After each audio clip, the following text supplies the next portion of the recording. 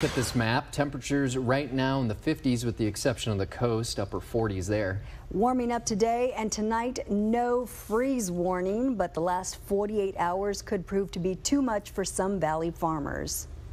So there's not much we can do about it other than pray and watch the weather.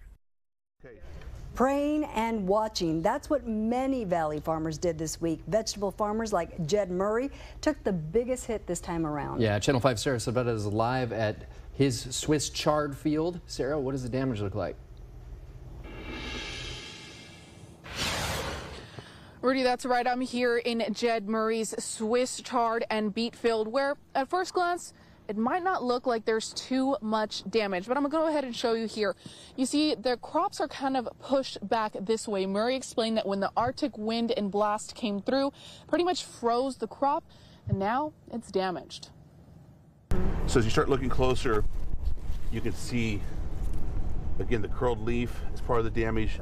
You can see it's off color. This should be a nice shiny green. Vegetable farmers are feeling the pain of this week's freezing temperatures. We don't have time to recoup it to save ourselves. So this is a pretty devastating thing for us. Jed Murray is a winter vegetable farmer in Los Fresnos.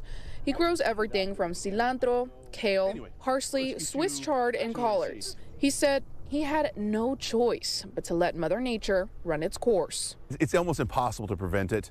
Murray says once temperatures fell below 32 degrees Fahrenheit, many winter-based plants he grows like Swiss chard froze. Murray told us, while this may look okay on the outside, this is supposed to be crunchy, but as you can see, it's pretty flexible. The cell's basically busted. This is going to decay and you can no longer sell this. Kale is a little more hardy. You can even feel the... Yep. So see, do you hear that? Hear the kale? Okay, kale handled the heat a little bit, or the cold weather a little bit better. The losses from the freeze is going to leave a hole in Murray's pocket and is causing a trickle-down effect for his customers. Like I already told all my customers, nothing next week. And I've told them maybe the following week. If we go about 4 weeks without sales or limited amount of sales, that's going to be at least $500,000 in loss of sales. Dale Murden is the president of Texas Citrus Mutual, and he says he's not surprised. It's a gut shot. You know, you've got all your money invested into the crop right now. A lot of us still haven't been harvested yet. Whatever Mother Nature wants to do, she's going to win. Murden helps both citrus and vegetable farmers.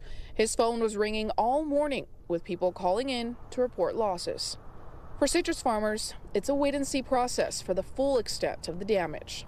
It'll be a few weeks before we really know the damage to citrus once it gets hot.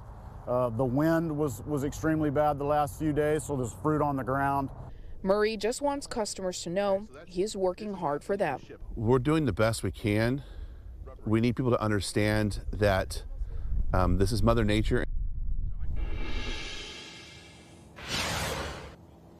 The storm is not over yet for Murray. He says with the possibility of rain coming in this weekend, it could possibly further damage his crops, so he's bracing for a possible another hit.